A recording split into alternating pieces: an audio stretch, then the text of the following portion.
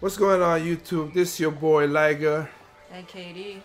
and together we are the Nintendo Duo. We're basically thanking y'all for coming to our channel. We talk about games, in general, but we are the weird couple out of the channel that have a Nintendo systems only. So, we don't like games from Microsoft, Sony, the Vita, iPhone. We play games all over each other system, but if we're gonna put money to our value, that's what we do. So right now we're gonna talk about 2014, and 2014 was a awesome year for Nintendo. Just like last year. Yeah, we're gonna have a discussion about that later on when we get the time. But right now, 2014, Nintendo took a lot of money from us. Yep. A lot of money. Holy crap.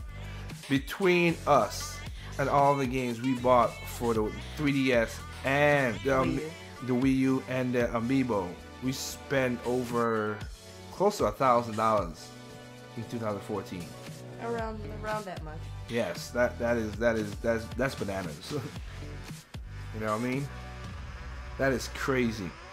So 2014 goes down as a year as a lot of third-party developers have a bunch of glitches, game-breaking bugs, nickel and dime you for a lot of DLC. Games need to be online to play in the first place. I mean, those are the stuff that I don't. As a gamer, I don't like that. I don't like those, and I wish a lot of people could see that. Patches, you don't need a lot of patches. Patches could be good and it could be bad, but when you gotta patch a whole game from the get-go, Assassin's Creed Unity, or patch a lot of stuff like I should say, what should I say? Master Chief Collection, the online battle systems. Stuff like that, Battlefield, that's getting annoying. That's really good. And I feel for you gamers out there that love those franchises and they're doing that for you. But I would, again, please, if they're doing that to you, don't buy the games. Wait a while. Assassin's Creed Unity, if you think that game's gonna be as great as it is, wait a month, 2 months, 3 months. Technically speaking, unlike Nintendo games, when you wait a while, the price drops. So you can pick it up instead of $60. You can pick it up for $40. You can pick it up for maybe $35. So if I were you and you want to get that game, wait a while. Like for us, you know what? It was one of the biggest. This year also had a lot of hype games, Destiny, Watch Dogs, and it felt flat. But Destiny came, not Destiny, Watch Dogs came to the Wii U. I'm not buying that game brand new. I'm buying it used. Not because I don't think it's an alright game. I think it because of and basically developers lately has been getting crappy. Ubisoft. Really. I have talked to really Ubisoft, not these game more of course, but people at Ubisoft, and some of them are angry at what's going on, including what happened back in 2013 when the development crew who did Rayman Legends, and the game was done and they wanted to release it, but Ubisoft blocked them from releasing it. And here's the funny thing, the definitive version of Rayman Legends on the Wii U, because it was built for the Wii U, and the system that sold the most was the Wii U. So Ubi, what the hell was that about? That made no sense.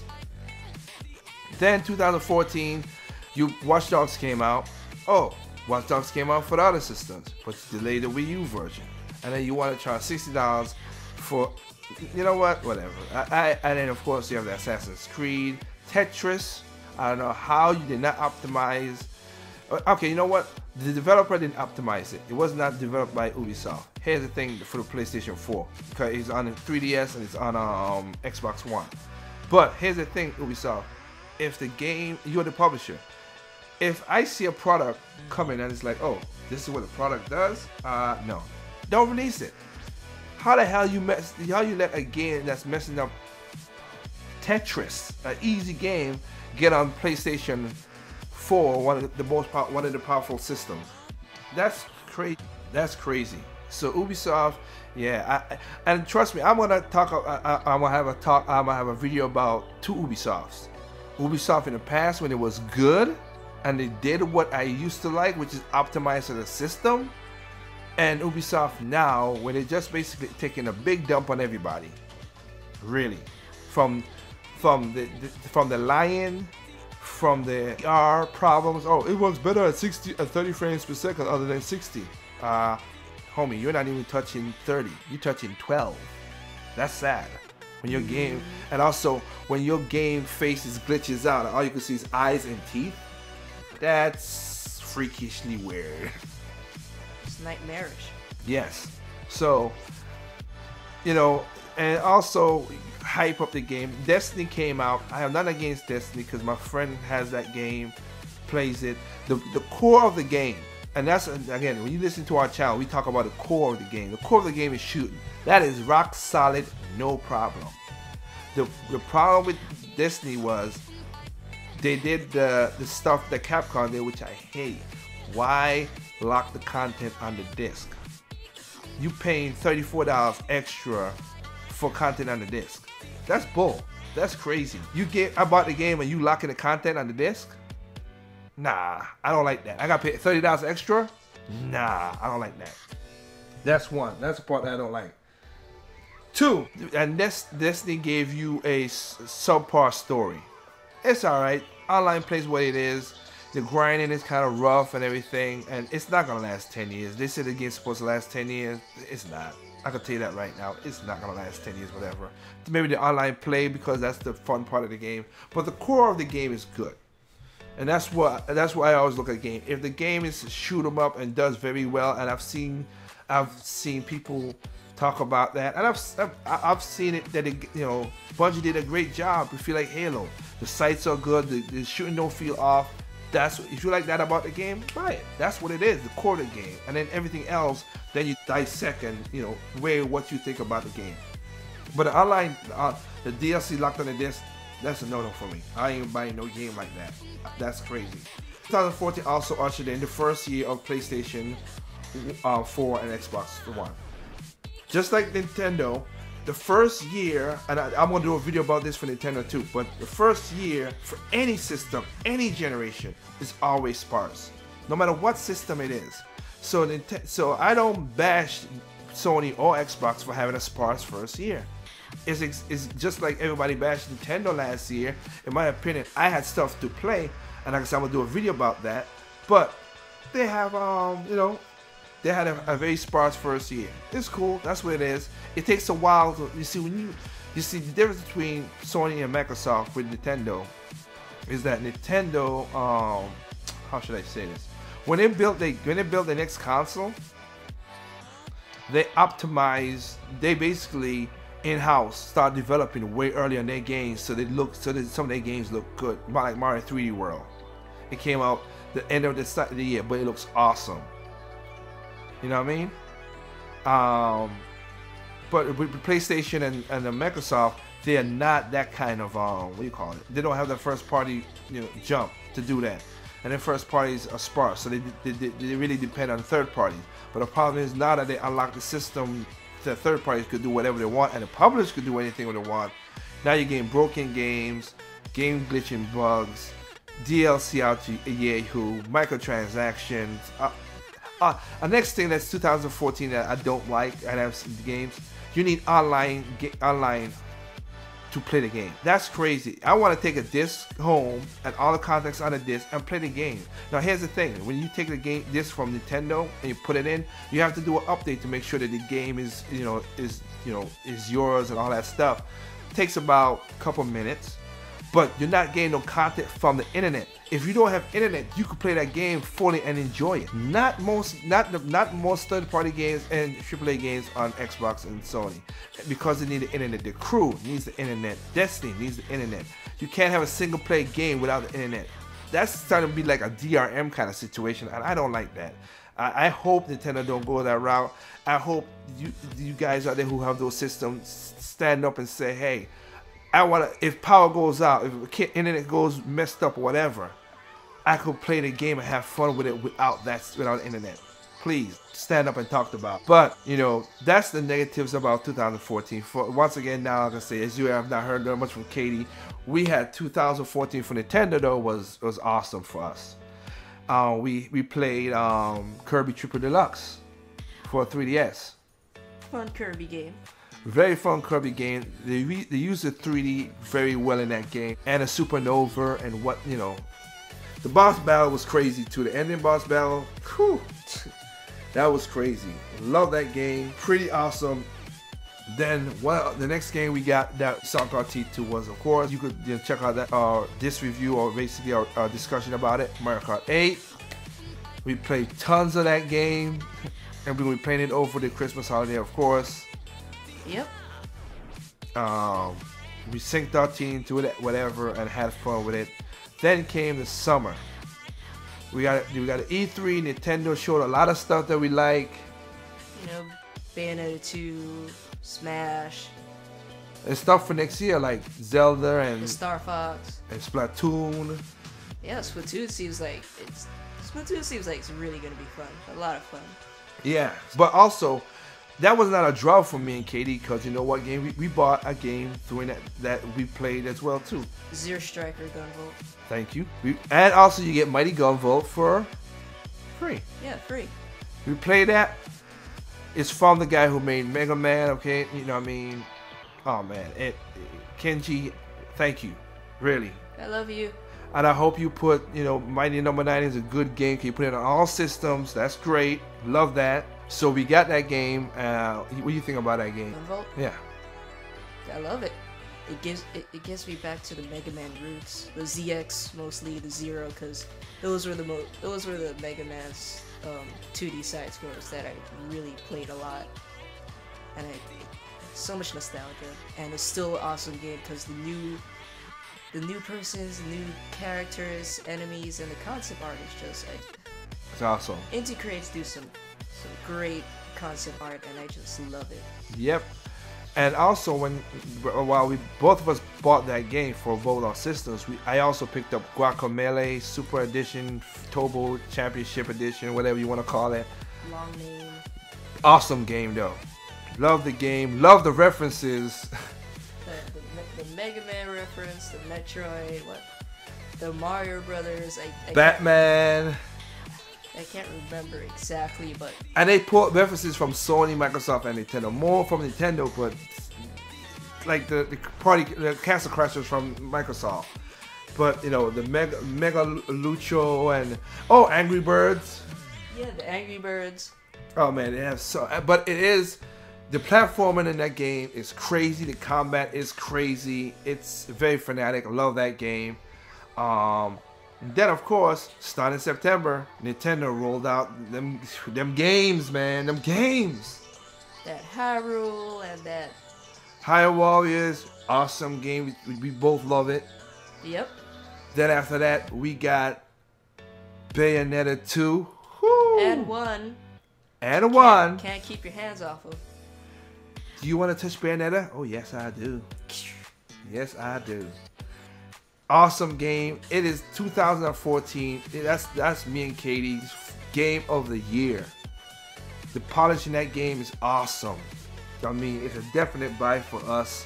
We bought it, like I said, we downloaded it 12:01 midnight. You gotta hop on the download times, man. Yep, man, and that's awesome. After that, we went to Pokemon, which is totally awesome. Nice field trip back to the time of the before time. And of course, we got Smash Brothers 3DS. We enjoy it because we play a lot of online and local battle with us. It has slow rates on the local time, so I'll admit to that because of interruptions.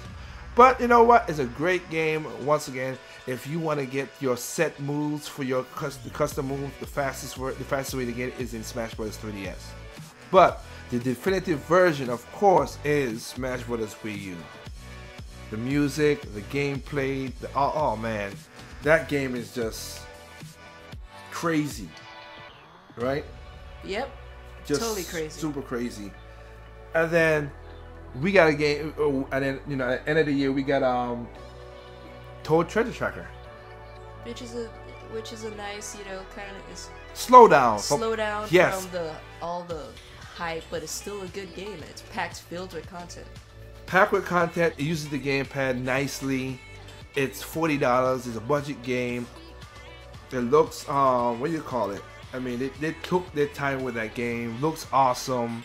Toad is so cute, and you play as Toad and Toadette. It's not a Toad's gonna save Toadette or Toadette save the dancing strength kind of thing. It's just they didn't want to lose their treasure. They stick with it, and bam, kept on going. Pretty cool setup.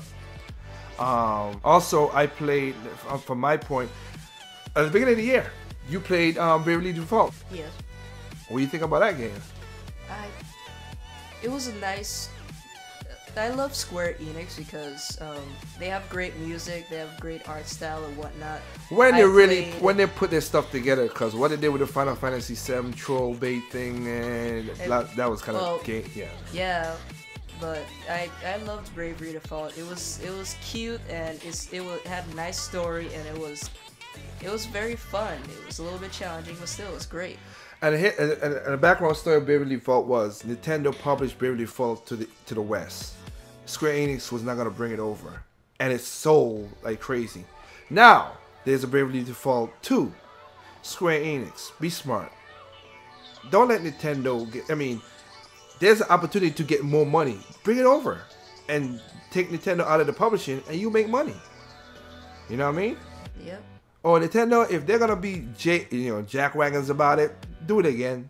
Cause people love 1, so bring it over. Bravely Default 2, bring it over again. Also, we played. When she played Bravely Default, I played Izuna 11. Pretty cool game. I love football. We're from a different country, so we say football. We don't say that soccer crap that you people say in America. Anyway, I love football. I love the arcade of it. If you love Mario Strikers, you will love this game. Cause the move sets are crazy. I love the anime style. I love and it's an RPG setup. It's kind of like a Persona 4 thing. And that's the next game come out. That's Persona 4. The Izuna level was pretty good. Our next one I should say was that we both picked up. Rusty's Real Deal Baseball. Very addicting game, I have to say. And I don't even like sports. But it's the whole timing. It's a timing game. You gotta hit that timing button.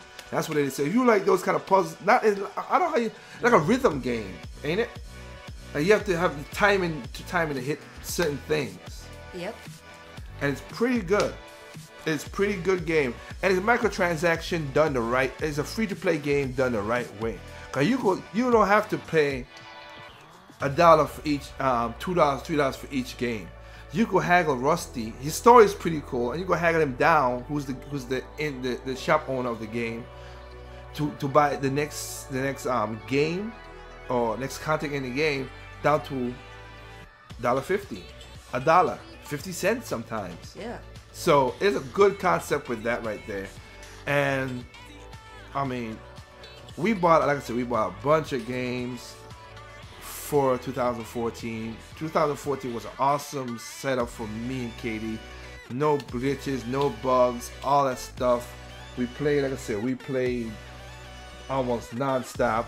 And do you have the list? I do have the list, yes.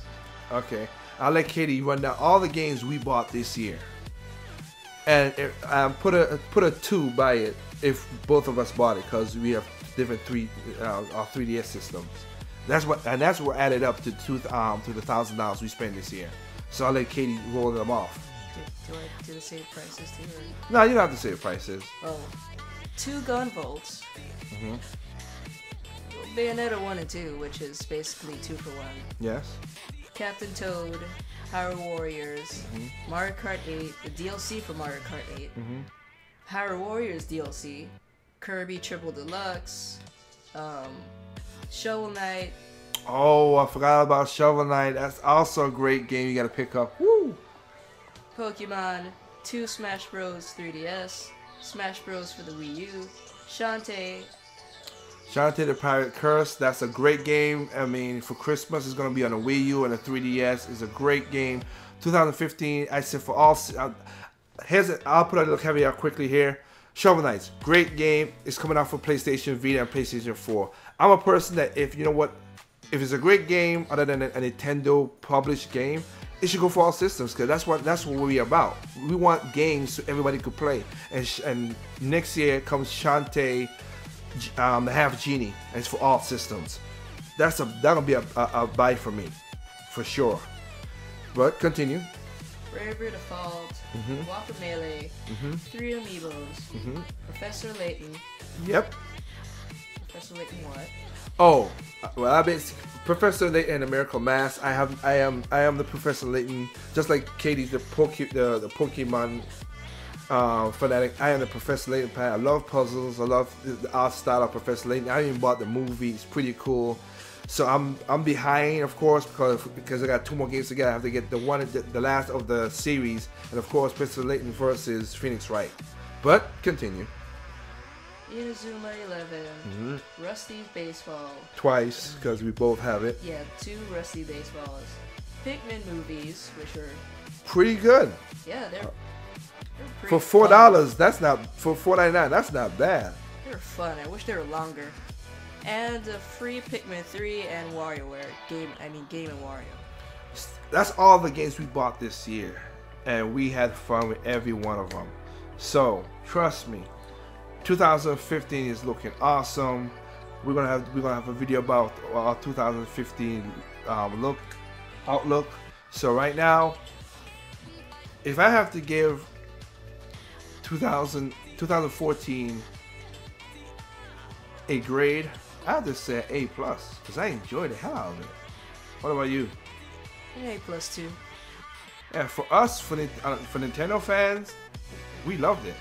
And of course, you have Donkey Tropical Freeze, that Persona Q4, Persona Q, other games that we didn't bought. We have the content, people. So if you say we don't have no games, that's lying. We have all those games we just list off are for 3DS and the Wii U. Great content. 1, 2. Trust me, all those games got high reviews. Okay, individual wise, might be because like IGN gave Kirby a 6, while other places gave it a higher score because it was pretty good. GameSpot gave Donkey Kong Tropical Freeze 6 because it's too hard, but other places gave. I'm just giving you the little quirks in where it's like I said, there it goes to what we're saying. There's no perfect games out there, but you go to Metacritic and you see all the views combined. Pretty cool. All those games are up there, 85 and above. Hyrule is a high 70, is in the 79s, but you know what? Still an awesome game to check out. So those are all quality games, no problems. They have, if I have to be honest, Smash had a bug, but not a game-breaking bug like most of the other games for the Peach thing. But that was specific to one character doing one thing online. It wasn't like that messed the whole game up like Assassin's Creed and everything else, that's going on. So 2014 is in the books as we did this recording. Nintendo, keep it up. Have fun with this. 2015 looks awesome. And again, those are the games. If you just bought a Wii U for Christmas, those are games you should look out for, or 3DS, and buy that. All right. Right now, this is the 2014 end of the year review. This is your boy Liger and KD, and we're Nintendo Duo.